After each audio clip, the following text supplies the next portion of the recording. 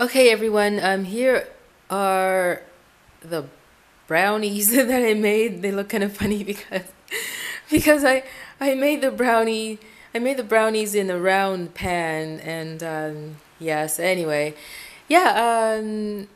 I had it in the fridge because there is a little fly around here, and I don't want it to get on the. I didn't want to cool off the brownie out here because I didn't want that little fly getting on it once it cooled off. So I've had it in the fridge cooling off, and I just had another try, and it tastes really good. So if you guys are going to do the recipe as I made it, because I did adjust, as I mentioned earlier in the other videos, that I adjusted the recipe, and if you're going to do that, go ahead. But if you want to try it out the way the the person did it in the video where I learned how to make these brownies, then go ahead and do that too. But um, yeah, I don't know how it tastes the way the person did it in the video, because like I said, I did change up the recipe just a little bit. So, but I don't know. Try it out. Try out. Like either way, try out which one you're gonna, you know, try out this recipe or the one in where the person did it in the video, and then let me know what happened, and then post your videos. If you are watching on Facebook, then post it here and let me see how it turned out. Tell me how it turned out for you, and if you tried both recipes, then let me know which one you liked better.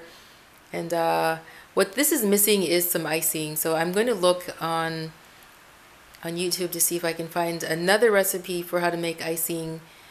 Yes, because the other icing that I made, like I said, it was not that great, but I did get accustomed to it. But there has to be something a little bit better than that. And well, oh yeah, that's right. Because the way I did mine, it was kind of grainy, very gritty. Because the sugar that I used, I pulverized it in the blender, but I didn't pulverize it enough so that it would become a an absolute powder, right? It became a powder, but it was still gritty. So, but I think that's the only issue. It didn't become, no, there were two issues. It was gritty, and the overpowering flavor of the vanilla no, not vanilla, the almond extract. Yes, it was the almond extract. The recipe called for vanilla, but I had run out of vanilla, so I used almond. And the almond extract made a very powerful, overpowering coffee flavor. It was good. I did get used to it, but I think if you're going to serve it to people, you might knock them out.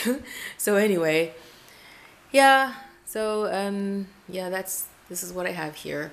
Okay, guys. So if you're going to like I said, if you're going to try it out, just let me know because I'm so curious.